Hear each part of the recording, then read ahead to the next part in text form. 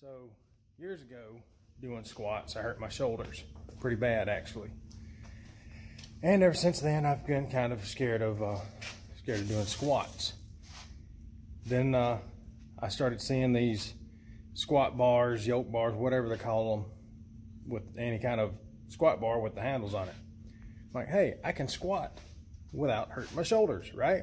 Look at the price, they're pretty expensive. So I've been looking around. I was looking at the Dave Draper top squat thing. That thing's kind of on the pricey side to just pop on a bar. So got to looking around, got to thinking, going to the hardware stores, looking at this and that. And I figured out a way to do a squat bar at home for around $23.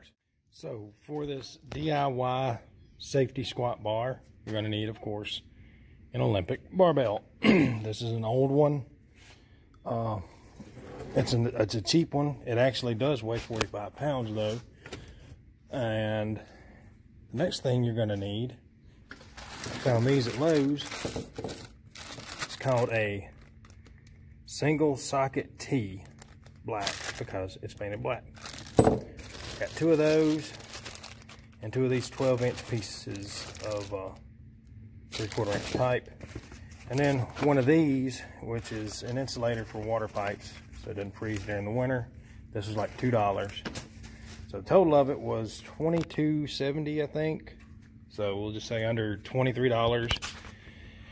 And the first thing I'm going to have to do is undo this Allen head here, which is what I've got the pliers here for to hold it, because I don't have a vise, and that. So that's going to be the first thing I do. All right, here goes nothing. Get a good tight hold on these. Oh,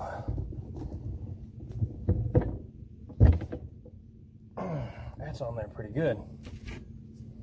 Let's see if I can hold it. There we go. Just a little bit of convincing. Oh, well, maybe not.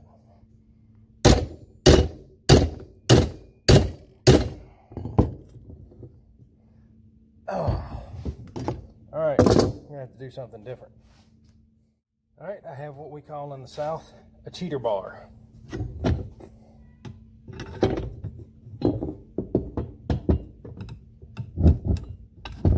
fight, good grip with that. Something came loose. Yep, there it goes.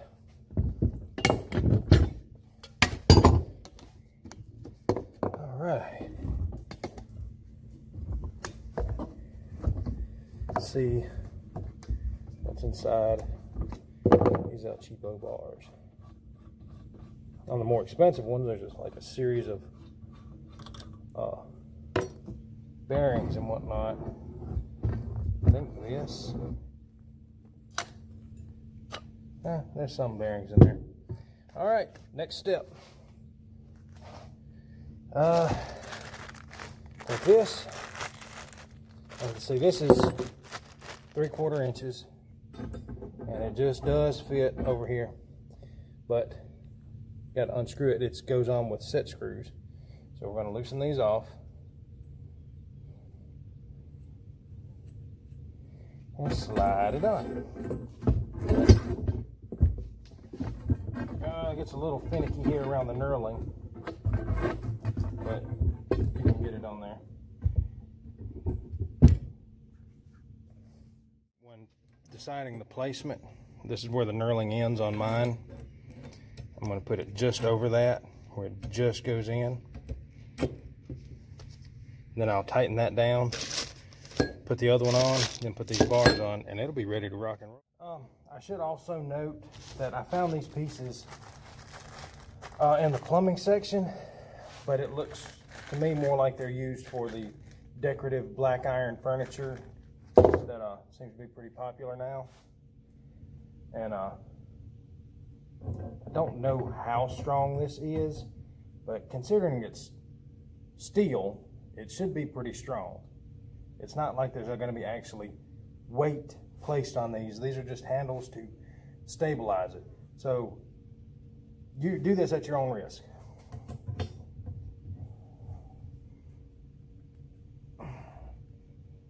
tighten these down pretty good. I'll open up the next one. Now you want to make sure you get these lined up right. You don't want one handle to be here and the other one to be like this. So you want them one big level. All right, remember this one. Get a little finicky when it gets on the knurling.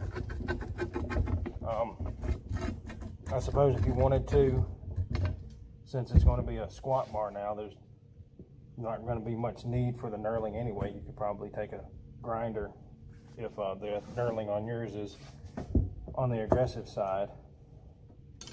Make sure these are level, even. If knurling on yours is on the aggressive side, you could take a grinder and grind it down. All right. Next up, the handles. Easy peasy. Screw it with the Allen. Put it in right there.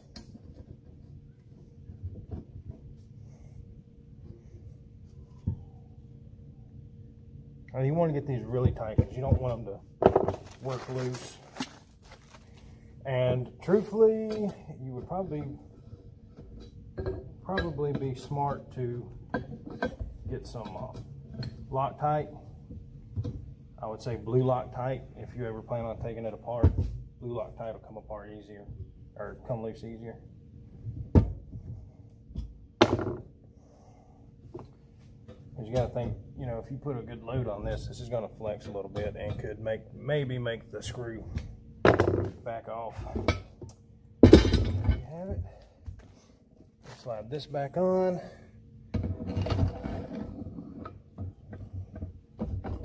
All right, the washers go here. And y'all get a good look at my sexy belly. I'm not built for speed. You want to tighten this up good too, because you don't want to lose a stack of plates 300, 400, 500 pounds because your screw is loose. There you have it. Oops, knocked myself in the head. There you have it right there. It's a little wide. You can do your squats. This is where the next part, these handles make it a little awkward. This is where this comes in. Eyeball it, and then cut it. If you want to, which my cut's not even. It's a little cockeyed.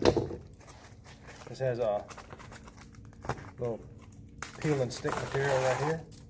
Undo that. Actually, probably should have done that after I have it on the bar. All this chaos.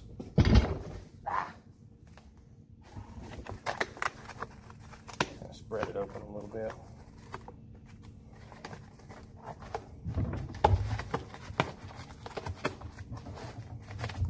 Take the other side of the peel and stick, peel that off, and these two ends will stick together.